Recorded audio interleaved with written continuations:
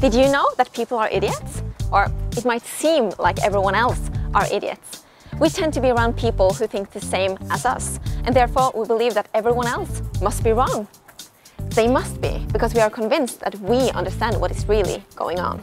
But how are we going to communicate if we never talk to the other idiots?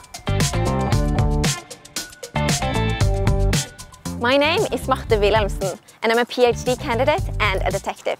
I want to find out why people perceive climate change and climate-related policies so differently. Having a dialogue about climate change is more and more difficult. Who should we listen to, and who can we trust?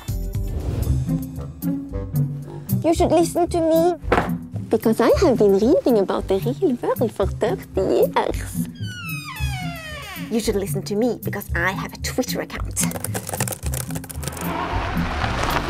You should listen to me, because I've heard something from someone who heard something from someone somewhere.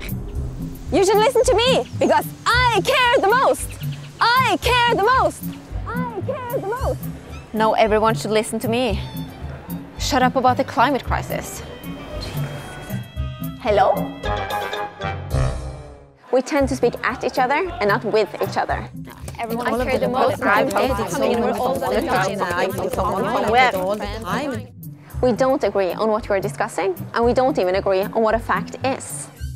The internet has made it easier to find people we agree with and block out the others. When did you last talk to someone who would disagree with you on climate issues? And did you listen? In the summer of 2018, protests against road tolls took place across Norway. The idea behind road tolls is, for example, to finance transport plans and to reduce emissions. But it seems like this is a topic that is engaging people in many different ways.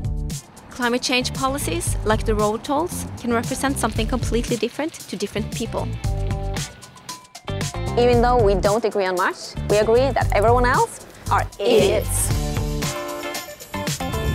That is why I want to investigate people's thoughts, ideas and beliefs. What are we really talking about when we discuss the climate crisis? It takes more than one perspective to understand these mechanisms. That is why I'm excited to work with interdisciplinary-minded colleagues. For this project, we combine ethnographic methods, which allow us to understand local debates and the sense-making processes, and methods of social network analysis to decipher the context in which these debates are taking place. But how to comprehend the complexity and the intricacies of new digital realities of climate change communication? We at the Center for Digital Transformation try to create an environment that combines disciplinary perspectives and brings together expertise from different fields to understand these new phenomena better. And if you think I sound like an idiot, maybe you should listen.